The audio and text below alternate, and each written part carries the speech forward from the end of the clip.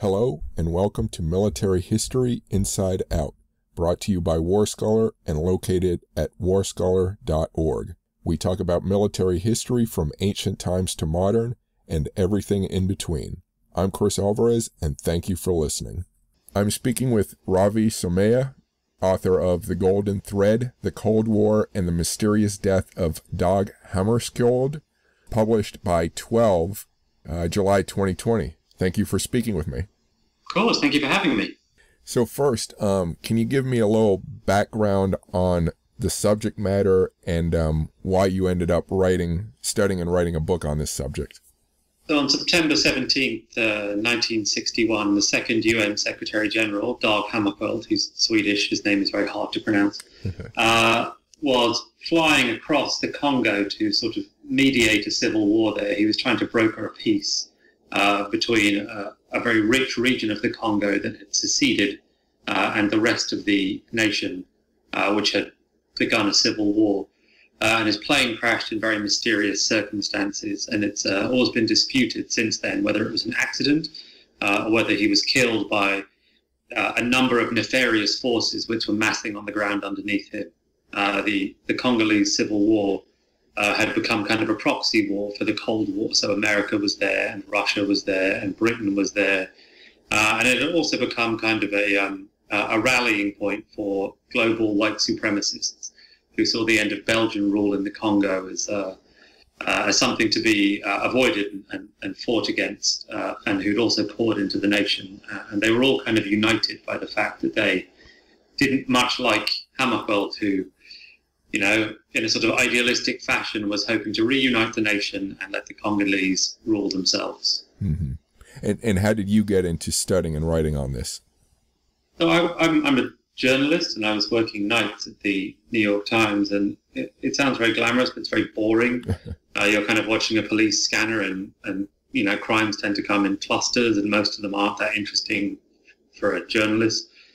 And so to fill the time as the sort of nights ticked by, I would just read weird, interesting stories.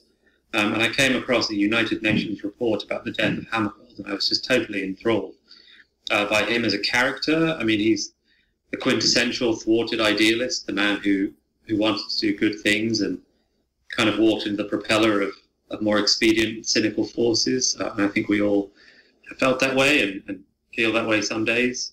And just the cast of characters and the depth of mystery was incredibly compelling. And I couldn't stop reading, and that's my barometer for a story I'd like to tell. Mm-hmm. And what years did the war occur between? So the Congolese were granted independence in the summer of 1960, and things started to go in a difficult fashion shortly after that. Katanga, the sort of wealthiest region that was sort of rich with copper and other important minerals, seceded not long after that.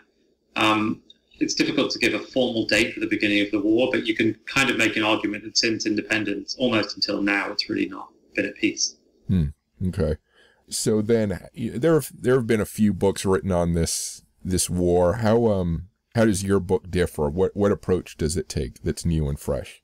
Well, I mean, there's lots of new and fresh information. There's wonderful investigators and investigations that have been taking place in very recent years, and so we're finding out more each year, and we're adding new detail each year.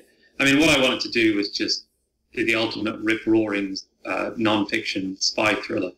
So that's what I was going for. I wanted to kind of tease out the motivations of each player. I wanted you to understand, you know, why a white supremacist might want to go to the Congo and fight, and what motivated Hammarskjöld to do the right thing. And I wanted to take readers to all these amazing places they couldn't go by themselves. And I wanted to air some of this fantastic investigative work. I mean, one of the things that I and others helped find is that you know, the ways in which American intelligence was in bed with a company called Crypto AG, for example, which meant they could intercept all kinds of messages that we didn't think they could intercept, and particularly the United Nations and a jurist named Othman, who's running their investigation, found some really eyebrow-raising stuff. You know, thickets of spies and CIA shell operations and you know, secret memos flying back and forth. So it was quite a journey. Mm-hmm.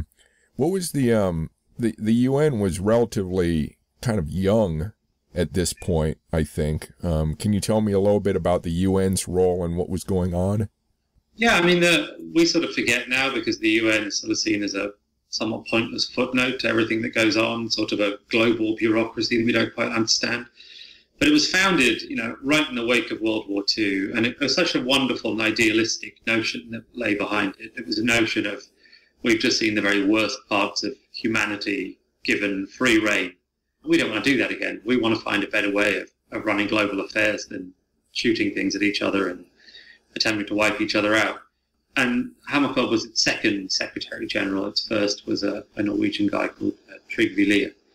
And, it still retained some of the idealism of its founding. It hadn't been tainted by years of being seen as a debating shop. It was still seen very much as a force for good, as an institution that could help solve the world's problems, or at least help guide nations towards their better angels. Mm-hmm.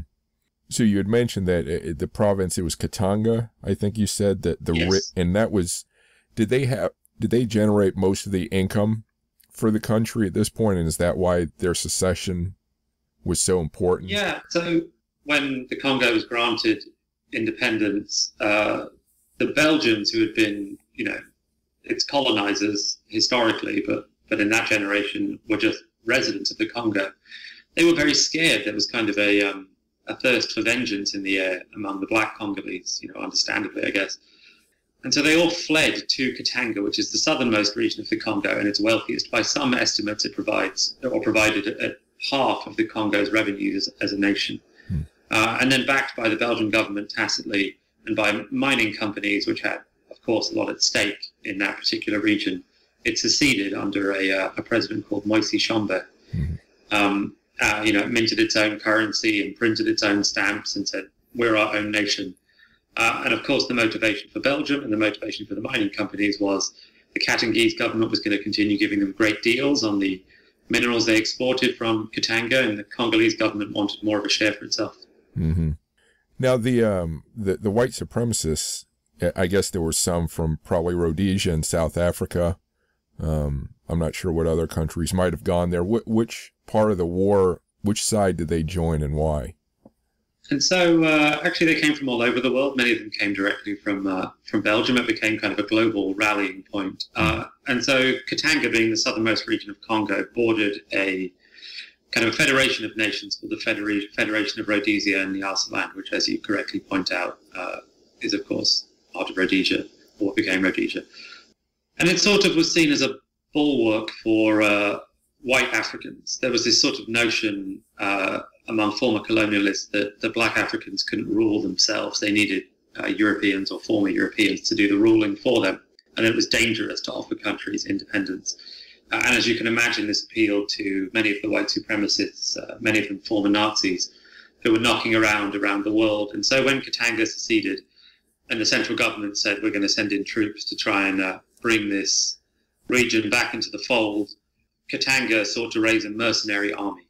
And many of those mercenaries were white supremacists or, overt Nazis. They were members of the SS and, Iron Cross awardees among their numbers. And they sort of saw this fight as a fight for the soul of Africa, a fight for the soul of a white Africa. Mm-hmm. And what was the Soviet and U.S. interest in this? Did they put any troops or advisors on the ground there? So the Congo was at the time the source for the world's richest uranium. The uranium that was used in the Manhattan Project came from the Shinkolobwe mine in the Congo. So, of course, it was seen as a real strategic priority to maintain control over the Congo. It also borders, I think, 9 other nations, so it's seen as key to a large region of Africa and control over that large region. It was also one of the world's top sources of cobalt, which was necessary for the circuits in the missiles that America and Russia were pointing at each other. And, the Cold War, like most wars, didn't make a lot of sense. So it just came to be seen that control of the Congo was strategically key. And so the CIA at the time sent in, several operatives, and it spent the most money it had ever spent on any operation ever on maintaining control of the Congo. They were bribing officials. They were fomenting the correct sort of unrest. They were putting down the wrong sort of unrest. There's, accusations they plotted along with Belgium to murder Patrice Lumumba, who was the first democratically elected prime minister of the Congo, and someone who, for various complicated political reasons, had kind of aligned himself with Russia. And of course, Russia was doing the same. It was sending in operatives. It was fomenting what it thought was the right sort of unrest. It was putting down what it thought was the wrong sort of unrest, and it was seeking to ensure that officials sympathetic to it were running the Congo. And of course, while these two great superpowers fought, what they thought was subtly, the Congo itself suffered. Mm-hmm. I'm speaking with Ravi Somaiya, author of The Golden Thread. You can find more information about his work at ravisomaiya.com. If you like this podcast, Military History Inside Out, so far, please subscribe to it and rate it if you can. If you want more military history ranging from the ancient to the modern, please visit WarScholar.org or MilitaryHistoryPodcast.com to sign up for my weekly newsletter and keep up with my latest posts. You can also find written interviews and my social media links there. You can find the links to my other podcasts at FullContactNerd.com and TechnologyInSpace.com. Now back to the podcast.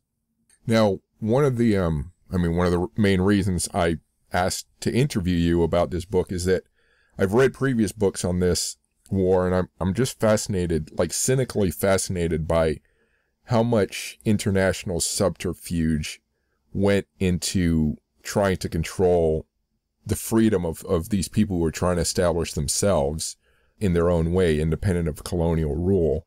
So it's a pretty sad story, but also, something intensely violent and with all this cloak and dagger is also fascinating. So can you address that about the number of people involved or the number of organizations that seem to have their finger in this pie?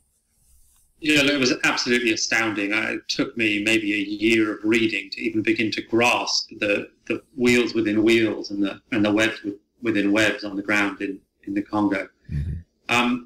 It just was absolutely mad, and the longer you looked at it, the more you discovered new operatives, new notions, new people who had an interest.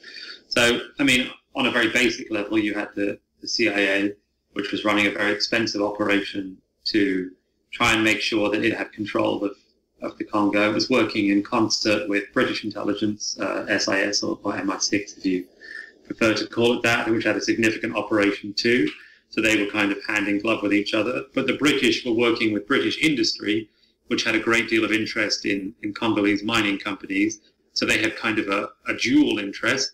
The Brits were also connected with the Rhodesians, who they oversaw indirectly. The Federation of Rhodesia and the Arsaland was overseen from the foreign ministry in Britain. So they also were supporting them. And they were supporting Katanga against the central government. You had the Russians, who felt also that Congo was absolutely key. They wanted the uranium. They wanted the cobalt. The CIA was in cahoots with West Germany. And it went on and on and on this way. And Hammarskjöld himself was absolutely appalled by the quantity of proxy interests at work in the Congo. And, one of the reasons he personally was involved in negotiating this conflict rather than, handing it off to a subordinate was that he felt like it had the potential to erupt into World War III. Mm-hmm. And he wasn't 100% wrong.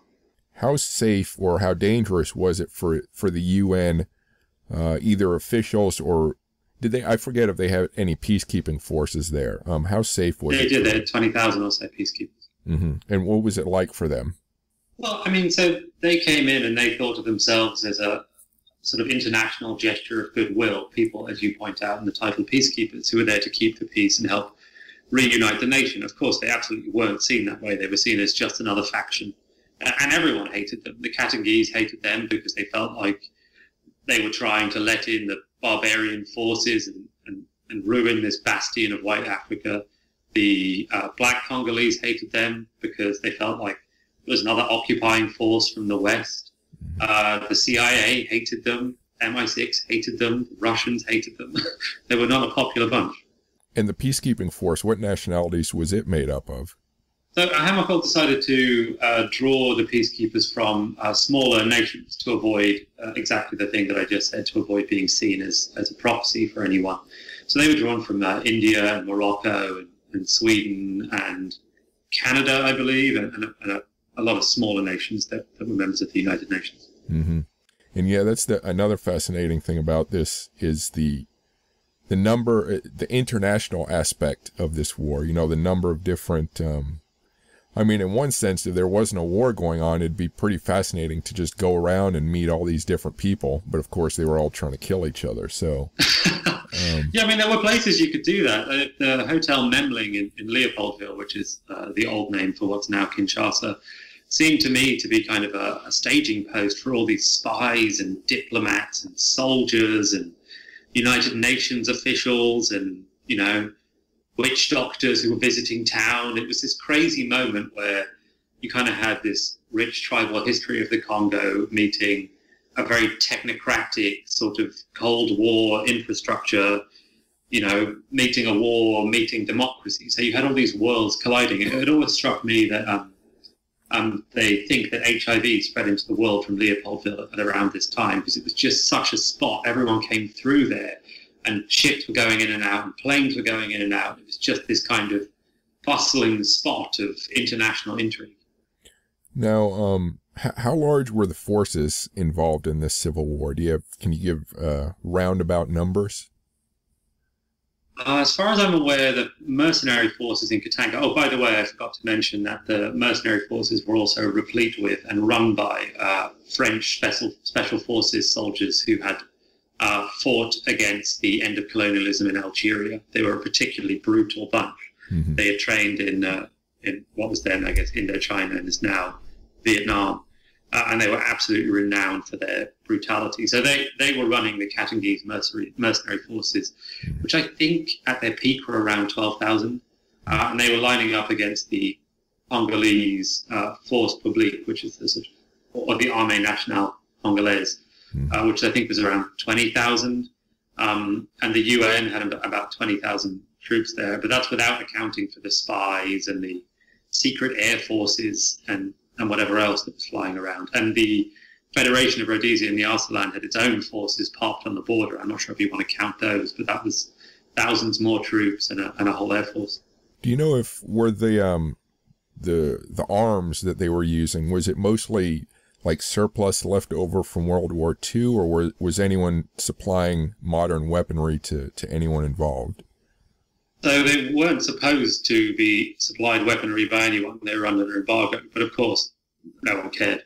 So I know that the Russians were bringing in crates full of weapons, or at least that's what the CIA alleged. Mm-hmm. We know that the Federation of Rhodesia and the Nyasaland was helping smuggle planes to Katanga. And we know that it was a great grace and favor gift from America or Russia to any Congolese official you wanted to bribe. You give them a helicopter or a plane or a collection of weapons, and they're your friends for life. So I think it's hard to say, but there was certainly a lot more modern weaponry floating around than you'd think. Mm-hmm. And now, if I recall correctly, there were a few big massacres that happened on both sides. Is that correct? Yeah, I mean, it was so contentious to figure out that it's very hard to say with any specificity. There was claim and counterclaim of massacre and of mass killings. They're quite hard to verify because they're often disputed. But there was the siege of Shadowville, in which a contingent of Irish soldiers was held hostage by Katangese forces. There was Operation Morthor, which was the UN operation to shut down the secession of Katanga once and for all. It was a particularly bloody battle in the streets of that city. There were allegations that a tribe that was loyal to the central government called the Baluba was wandering around Katanga with sharpened bicycle chains, seeking mercenaries to, beat to death. And there were allegation upon allegation of brutality and atrocities by the white supremacist mercenaries who seemed to see anyone they walked past as fair game for a gunshot. You know, something kind of an aside, but the name Katanga was used in a James Bond movie, and it's just kind of, and since it came out around this time, I wonder if they used the name.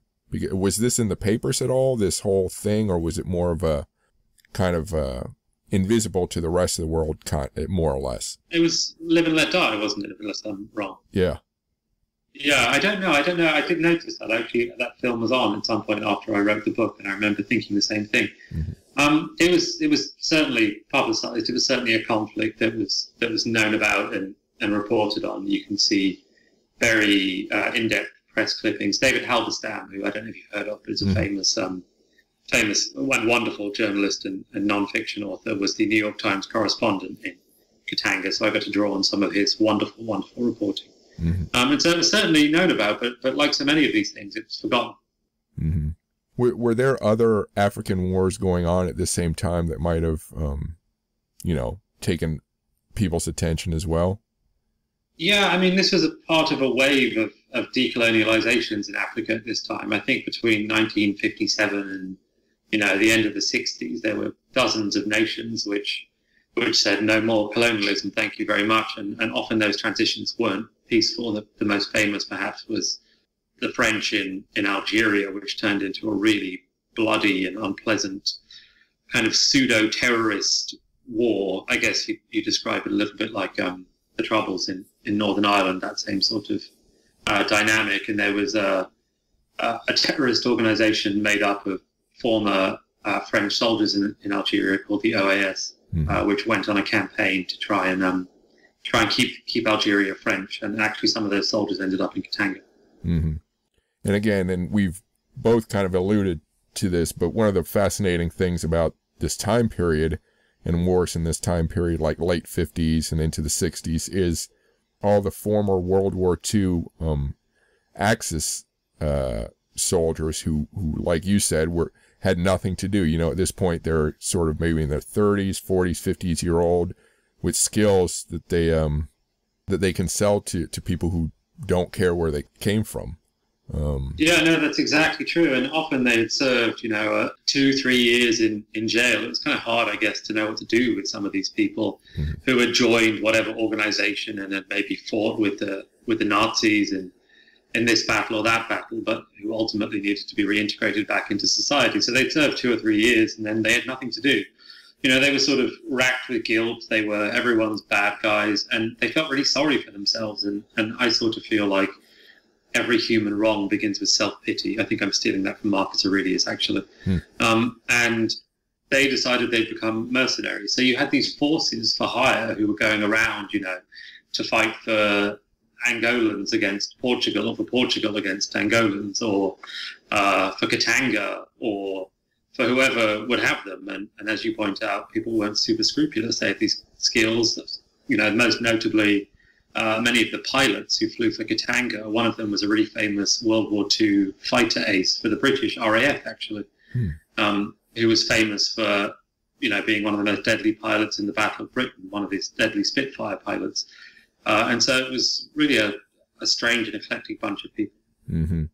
And it seems to me, I get the impression that it's around this period that the whole soldier of fortune mindset or culture was developing. Maybe it had started earlier, or maybe this is where it started. Do you have any comments about that? Yeah, I mean, it's a whole strange underworld of adverts placed in unexpected newspapers.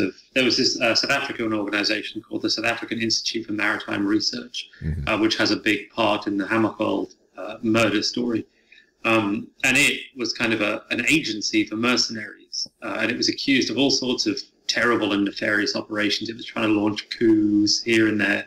There was an accusation it was trying to spread tainted vaccines and thereby spread HIV and AIDS as part of a coordinated campaign, although I don't know how true that is. But it was this whole mysterious and weird underworld, which was very interesting. How much did the UN think it could really accomplish in this war? Was it small enough, really, that they thought they might make a difference, or was it just trying to stem the bleeding, so to speak? I think so. What drew me to Hammarskjöld is he was an old-fashioned idealist. I think he was in some ways terribly naive. He wasn't a perfect guy. He can be seen as this kind of Jesus figure, and he absolutely wasn't that. But he did want to do the right thing. He wanted the Congolese to rule themselves, and I think he felt like he had to try, and that he had a fairly good shot of doing it. It was the case that he had decided if he couldn't reunite the Congo, he was going to step down as Secretary General of the United Nations. So, of course, his limitations must have been in the front of his mind as on the last night of his life. And as it happened, it was a moot point because his plane went down and he died. So, and I don't want you to reveal any of the interesting things necessarily that you came across, but did he feel like his life was in danger? Like specifically, apart from just working a war zone, did he feel like personally threatened or his staff personally threatened? There were lots of, the UN was absolutely despised in Katanga, and it was, pretty open contempt. There was, the Katangese forces had the only jet fighter plane in all of Katanga, which if you have the one jet fighter is of course a huge, huge advantage. And that plane would go on strafing and bombing runs against, even high UN officials, against Hamakold's top deputy. And Katanga got used to throwing himself into ditches and checking whenever they went into someone's house that there wasn't a hostile force there. There were mercenaries walking around saying they would solve the UN problem if you just gave them 20 kilos of plastic explosive. And just before his death, he had launched this Operation Morthor, which was a very aggressive operation to take back Katanga for the central Congolese government. And in doing so, he'd upset everyone. The Brits were angry. The Americans were angry. The mercenaries were, of course, extremely angry. It was an extremely, extremely tense atmosphere. The way that I think about it was he was aware of the danger on his life. He had asked for his plane to have a fighter plane escort, which Britain and America said no to. If they had said yes, it might be a very different position that we were in today. So he was aware of the danger, but what struck me in researching all this is that he still had no idea. He understood maybe the tip of the iceberg of the danger that he faced, maybe a third of it. The rest of it was unknown to him. What argument was made that, so the country as a whole declared independence? Why couldn't someone argue, well, this province is allowed to declare independence as well, if we're in this mood? That certainly was the argument that Katanga made, but the Congolese central government couldn't really function without the revenues from Katanga. It was not going to be a functional and viable nation. And I think maybe Hammarskjöld felt, I'm conjecturing a little here, but maybe he felt that given that the secession was so overtly controlled from Belgium and by business interests, that it wasn't necessarily the same category of secession as that of the Congolese nation from Belgium in the first place. What's your approach in the writing of this book? How do you approach it? Is it chronological, and do you have it more, is it with facts, or is it more of a narrative, someone's story, specific person's story? I mean, it's all of the above to some extent. I feel like we can't really understand. I mean, to me, what happened in history is always pretty clear.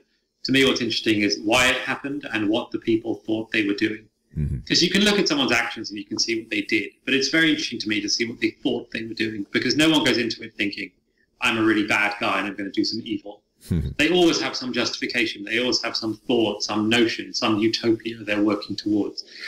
And so to me, what I wanted to do is like any plot, really, you bring together the motivations of all those characters, and suddenly you get a sense of the ways in which all these people had little choice but to clash. They wanted different things, and they felt like each other were mere sort of obstacles in the way. So I wanted to tell it. It's just like a ripping narrative. My favorite thing anyone can say about my book is that they couldn't put it down. So that's what I really wanted to do. And I wanted to, I mean, obviously we live in a world now that's pretty divided, and the mechanisms of human division don't really change over time. They're always the same.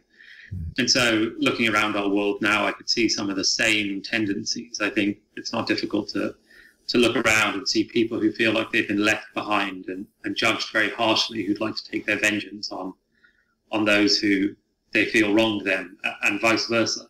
And I'm sure we can find any quantity of frustrated idealists, and I'm sure we can find any quantity of cynical corporations who seek to profit from those dynamics. And so I guess I wanted to reflect a little of that too. What are some of the resources you used for the research in this book? The clippings were, as we discussed before, were fantastic. There were some fantastic journalists in the Congo. I mostly was incredibly privileged to be able to use the resource of the New York Public Library, and they brought me all sorts of obscure books and an unparalleled clippings database. I dug through archives in the Bodleian Library in Oxford, and then just talking to people, calling up people who were still alive, who were there. That's always the best resource. You get a sense of how it smelled, how it tasted, how people felt. I mean, several of them said it felt not unlike Trump's America, which was a little scary. Interesting. I'm speaking with Ravi Somaiya, author of The Golden Thread. You can find more information about his work at ravisomaiya.com. If you like this podcast, Military History Inside Out, so far, please subscribe to it and rate it if you can.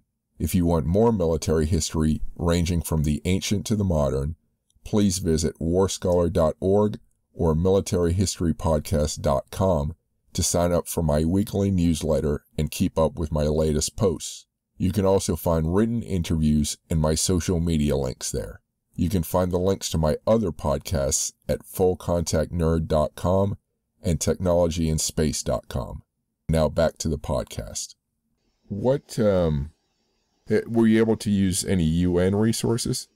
Do they have a history? Yeah, the UN archive is in Manhattan where I live, so I wandered over there on a few occasions. And it's just a fabulous trove of treasures buried in various different places. There was one researcher called Bo Verving who had gathered, this unparalleled collection of documents contemporaneously. He was involved in the investigation of the crash. And so in a box of instant macaroni and cheese, or a box that formerly contained instant macaroni and cheese in his son's possession, was this amazing trove of really detailed and often very secret documents that couldn't be got hold of any other way. Were you able to interview anyone who did any fighting during that period, or was it more the diplomats and the business people? It depends if you count spies as people who fight, because several of the intelligence operatives who were there were kind enough to talk to me. I won't reveal their names, but I guess it depends if you count them as fighters or diplomats. So they could go either way. That's a good point. So what part of the research did you find to be most enjoyable? It's a really tough question. I guess they're all enjoyable in different ways. You can be having a phone conversation with someone. I don't know if you find this too, but often you'll end the interview and you'll say thank you for your time, and you'll be chatting a little bit afterwards, and they'll casually mention something, and it kind of brings a whole world together for you. It makes something make sense. That's a real joy of that kind of research. And in an archive, you'll always have wondered something, and you'll turn over the 400th dusty piece of paper, and suddenly it'll be there in front of you, and you'll understand.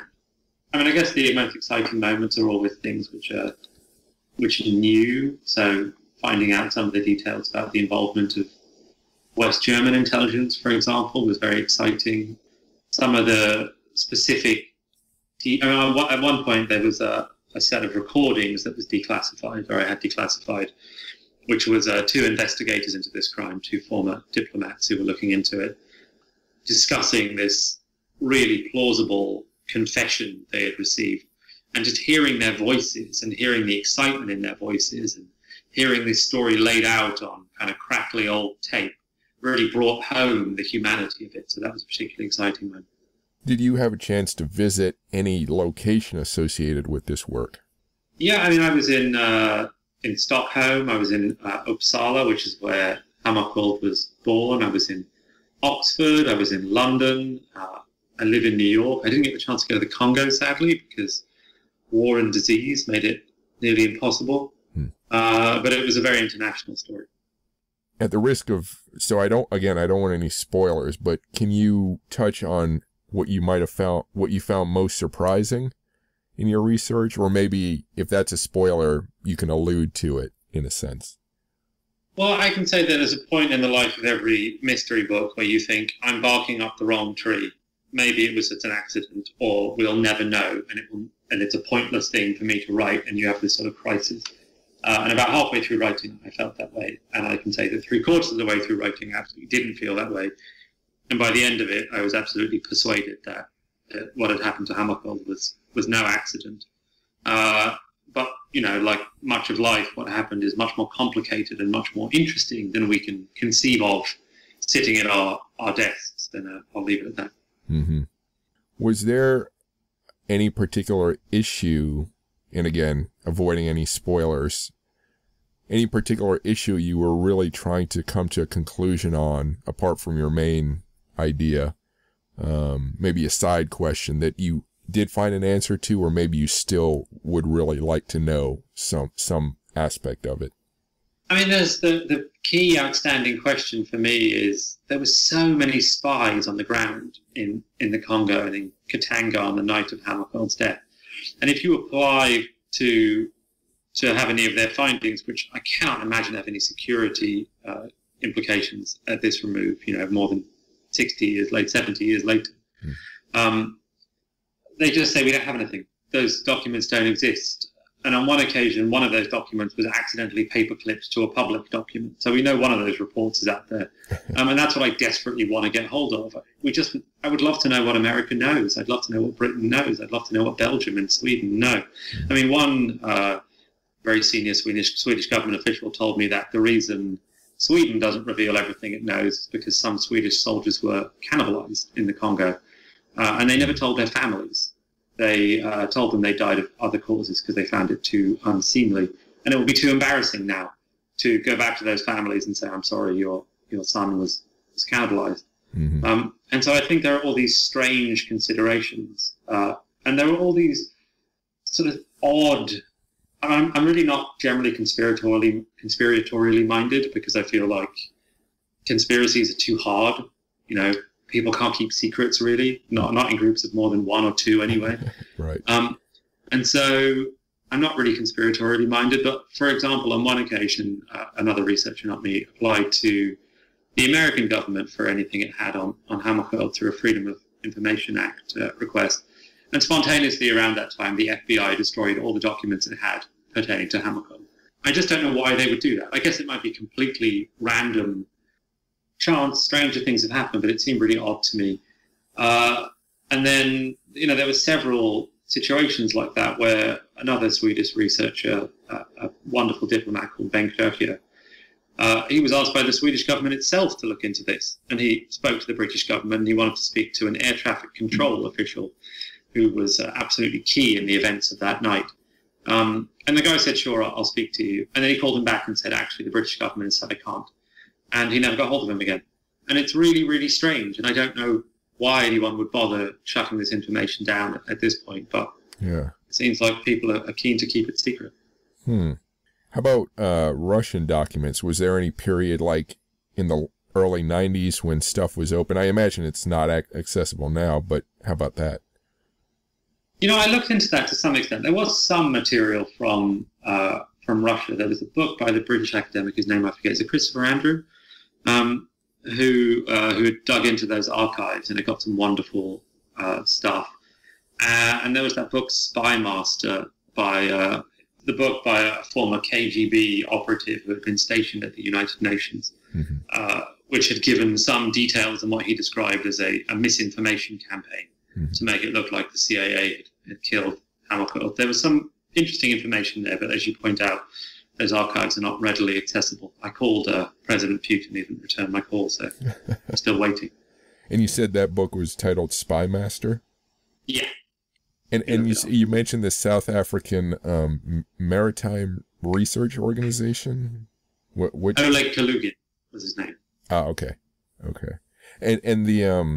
And you also mentioned this, what was it, the mercenary organization, South African Maritime Research? The South African Institute of Maritime Research, yes. So there were all these weird documents connected with this one South African mercenary agency kind of called the South African Institute of Maritime Research, which, in some sense, they took credit for the death of Hamilton. It was a series of really weird letters that seemed to be between three operatives that seemed to run through the days until September 17th and 18th, which seemed to imply this group had planted an explosive aboard Hamilton's plane and had been successful in an attempt to kill him, which sounds completely ridiculous until you realize there were other, peace-seeking officials who were brought down by South African mercenaries. There was a plane crash featuring an official called Samora Machel, which is very mysterious in the same way the Hamilton one is.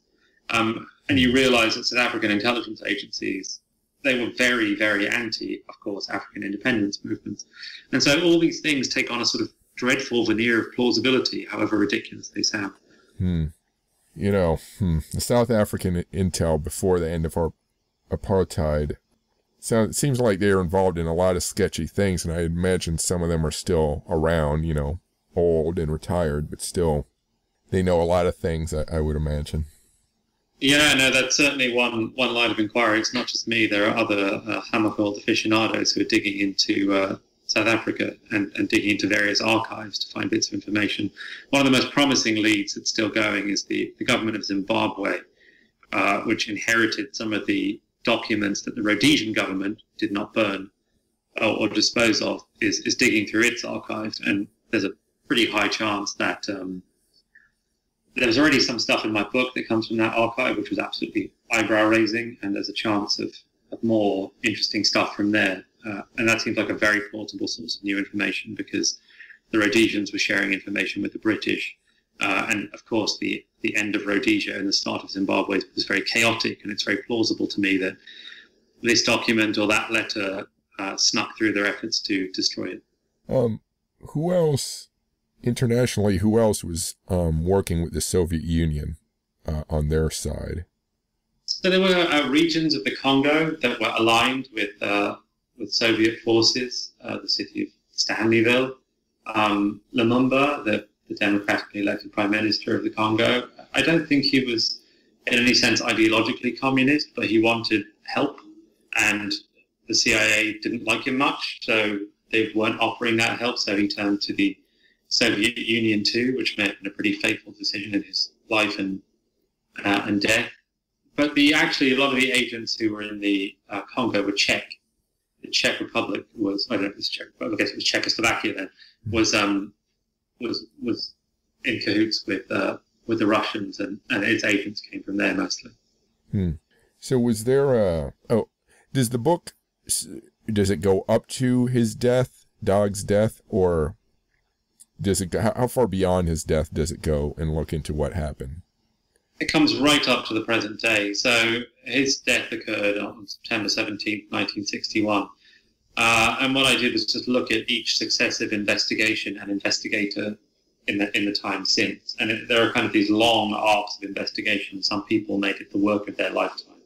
A friend of Hammerfeld's, a diplomat and UN operative called George Ivan Smith, and a French diplomat, and France's envoy to the United Nations, and an advisor to the Monegasque royal family called Claude de Camilleria, a pilot named Beau Virving, a British academic named Susan Williams, Mohammed Shandoffman of the United Nations. We follow each of their successful investigations, and each uncovered new and fascinating things.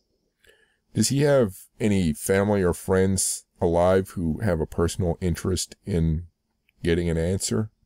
Yes. So his nephew was the main, Knut was the main sort of familial point of contact. He passed away recently.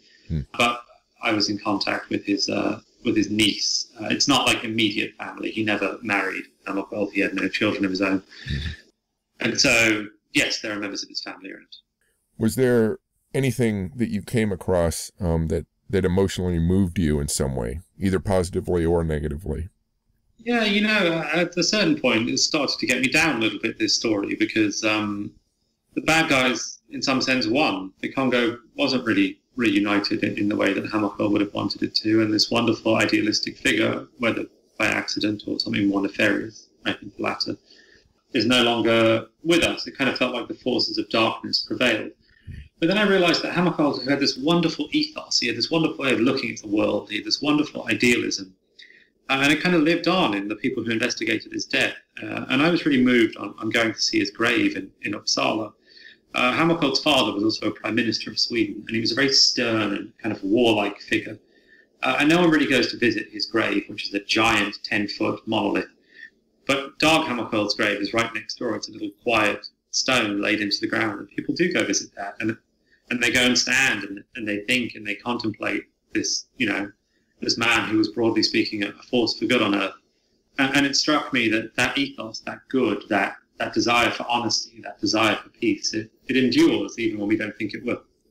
What was, I guess he grew up during World War II. Do you know anything about what his life was during those years? Yeah, he was an official in the Swedish government during World War II, but as you may know, Sweden attempted to maintain a form of deeply imperfect neutrality during those conflicts. His father actually instituted that policy of neutrality, so the Hammarskjöld name was not super popular. When he went to Britain, in his capacity as a Swedish government official, he was treated very much as an appeaser of Hitler, which I think must have had an effect on him. Yeah. What do you hope the book will do? I mean, firstly, I hope it will give people 6 or 8 hours of just relief, of joy, of an escape from whatever they're seeking to escape. I hope they'll see echoes of our modern world. I hope they'll click on the news and see someone angry about something and be able to look at a layer or two deeper. I hope it will give them some sense of the Congo as a nation. One of the things I realized in writing this book is that Congolese history is so rich with empires, with dynasties, with conquest, with rise, with fall. It's as rich as any European nation. And we just don't look at African nations that way. And I would hope that people reading this book could get a sense of a nation that they might just see in the odd headline as, chaos and conflict, as being a magnificent, interesting place. One of the things I discovered, for example, is that the Congolese had a form of Morse code before Morse invented it. They had all these wonderful means of communicating and of organizing societies, which grew up in parallel with the European societies we're familiar with. So, I guess I hope they get a sense of place. Yeah, and the country is really, it's a huge country. I guess some people might not think about how big it is. Even looking at a map, I think the distances are just incredible, like between areas. Yes, absolutely colossal. I'm going to mess this up, but it's either the size of the United States, east of the Mississippi, or west of the Mississippi. Either way, it's very large. And it's, the same size as a big chunk of Western Europe. The distance is absolutely vast. And what was the population at this time? Do you know?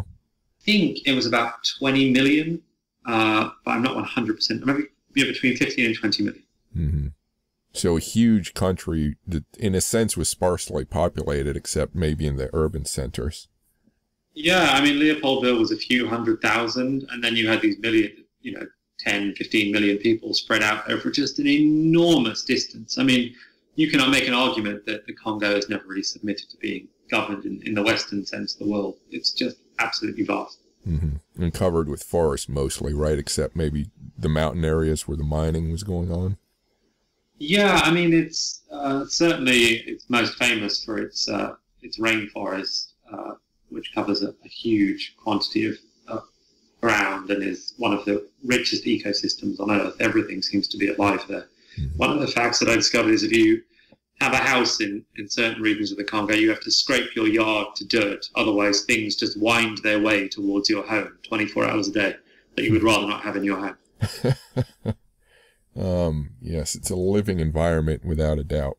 Exactly. Did you have any difficulty, apart from your research, did you have any difficulties getting the book finished or published? I mean, it's always difficult to finish a book because I think it's such a sprawling story. It goes over decades. There are, I think 30 odd characters in it. And there were certainly points where I felt like I was going mad. I was tearing my hair out. There were too many people doing too many things to too many other people on too many occasions in too many places. And there's a point at which you're on the verge of madness, or at least at the very limit of what a human mind can contain. But somehow these things get done. They figure themselves out. And so I guess it impelled me to finish it as much as I finished it. Do you have a current writing project that you're working on? Yeah, I'm always looking into other stories. I think they'll continue to be international stories. I like a story that we think we know, but we don't really know. And I like a story with interesting characters in it that takes place in other nations. So I'm digging into a few of those. Okay. Where can people find you on the web? Do you have social media or website? Yeah, my name is Ravi Somaiya, and that's my Twitter handle. My website is ravisomaiya.com. My publisher is 12. And there's this service called Google, which I understand can help you find details about people. And I'll spell your name for listeners. It's Ravi, and then last name Somaiya. There it is. All right. Well, that's all the questions I have. Do you have any final thoughts or words? Just to say thank you for having me, and thank you for being interested. I really found this to be such a immersive and oddly current mystery, and I welcome the chance to talk about it. Yeah, it's a fascinating subject, and I'd encourage anyone to read your book on this. Yeah. Oh, thank you. All right. Well, thank you. Thank you for listening. If you like this podcast, Military History Inside Out, please subscribe to it and rate it if you can. If you want more military history ranging from the ancient to the modern, please visit WarScholar.org or militaryhistorypodcast.com to sign up for my weekly newsletter and keep track of my latest posts. You can also find written interviews and my social media links there. Thanks for listening.